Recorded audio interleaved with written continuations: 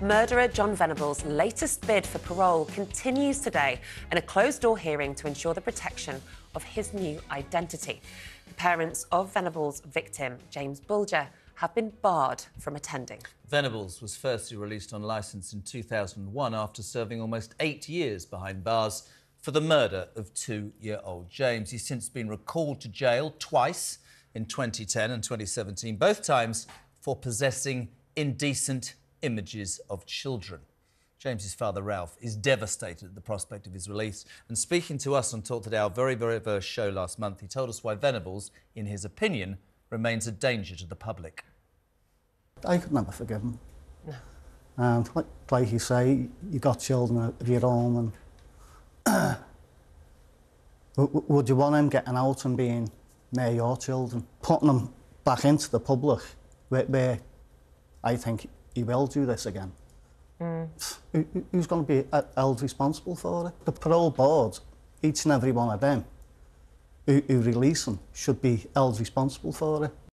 So our question this morning is, should child killers ever be granted the opportunity for parole? Joining us to discuss this is criminal defence lawyer Paul Britton, who believes that dangerous criminals should never be released, and the director of Freedom Law UK, we're delighted to have him on, Luke Gittos, who thinks a humane justice system should always recognise the possibility of redemption. Welcome to you both. I said to you off air, I struggle with this because I know his parents. Luke, opinion? Well, our system is built on redemption, and we don't have an American-style system where sentences are just stacked on top of one another. We recognise that people can change, and I think that's a very important principle. Jon Venables poses unique challenges for the justice system, there's no doubt about that, but he is one of the most closely monitored ex-prisoners in the country. It didn't work very well because he went back to prison twice for sexual offences against kids. Very true, but... Challenges to the judicial system or challenges to the British public because he might be amongst us. So, living in a civilised democracy, we have to live with the possibility, however difficult, that people will reoffend.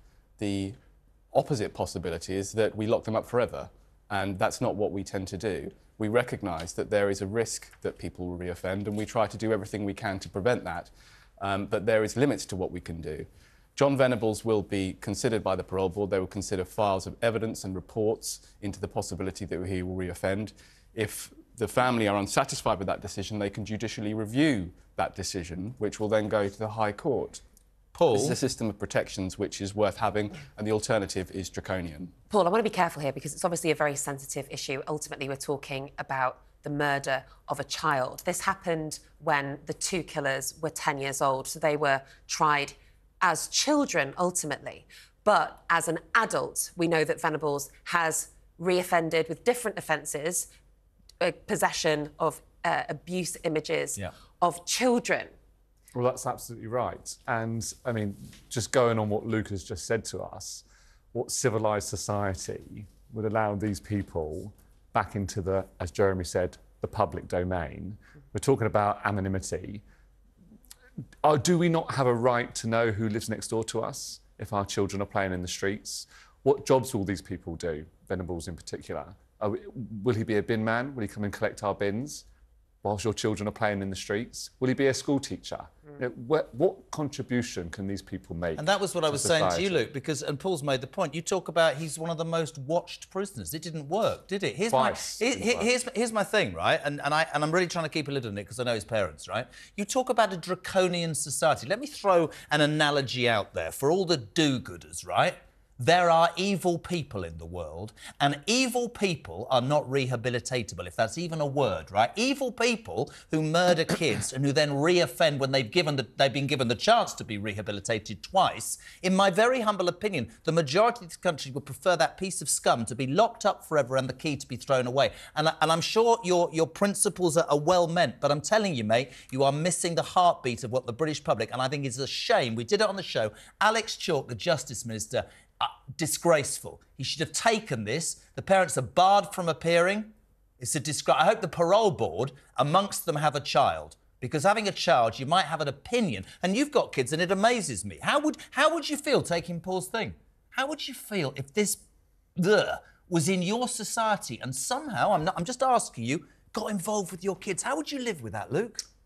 There's a saying amongst lawyers that hard cases make bad law. What that means is that when you are presented with a difficult set of facts, you don't change a principle, an important, long-standing principle, in order to accommodate an uncomfortable set of facts. The High Court in 2019 found that there was an ongoing risk of Jon Venables suffering fatal consequences if his identity was made public. Then what about Jamie Bulger? Well, now you're making an argument for extrajudicial punishment, Jeremy. So think about that. You're making an argument for a society where people can take matters into their own hands. And I know you feel very strongly, we all feel very strongly about the murder of Jamie Bulger. But what we don't want is a society where people can be vigilantes to the extent that people suffer serious harm. Then lock him up. OK, so I just want to bring this to the other murderer, because there were two people responsible for the death of Jamie. The other person has been released, has a new identity, and hasn't reoffended and gone back to prison. What do you say to that? Well, because I mean, the parole board would say that that was, you know, for want of a better word, OK, so they say that is a successful rehabilitation. Yes, so it's possible. So how many offenders have to reoffend, and we're talking about children right now, for it to be wrong? If you had 100 criminals and only 1% reoffended, and that offence involved a child again, shouldn't the other 99 remain in prison? Loads of comments. When does it become We are okay? conflating two things here, which I think is really important to point out. We're conflating a murder with child sex offences, and what we should be talking.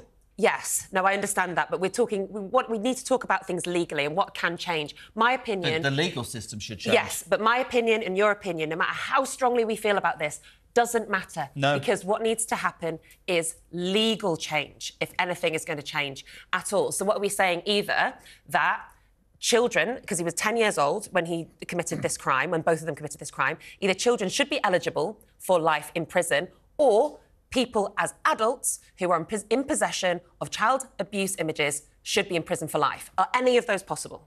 Well, I think, firstly, the alternative that seems to be being argued on this side of the debate is that basically we should be able to take matters into our own hands. I think that's always... No, that's not what's being said. I'm sorry, you're misrepresenting. Let me just explain to you. Yes, emotionally I'm involved. What would you change? Well, what would you change? If I was the Justice Secretary, I would throw the damn key away. I don't believe that... yes, I take Nick's point. I think it's a really salient legal point. They were 10. The point that nobody's made is Jon Thompson has been successful. The scum that is Jon Venables has been given 2 opportunities by a parole board who patently didn't see the sort of human being he was and let him out, and he has already done twice enough to be put back inside. You talk about public opinion. They're taken by people like you. They're taken by the parole board. I hope the parole board is perfect. Luke, then I'm sure they do. I have to ask you, parole board, we're talking about the possession of child abuse images by somebody who's previously murdered children. Yes. How on earth can a parole board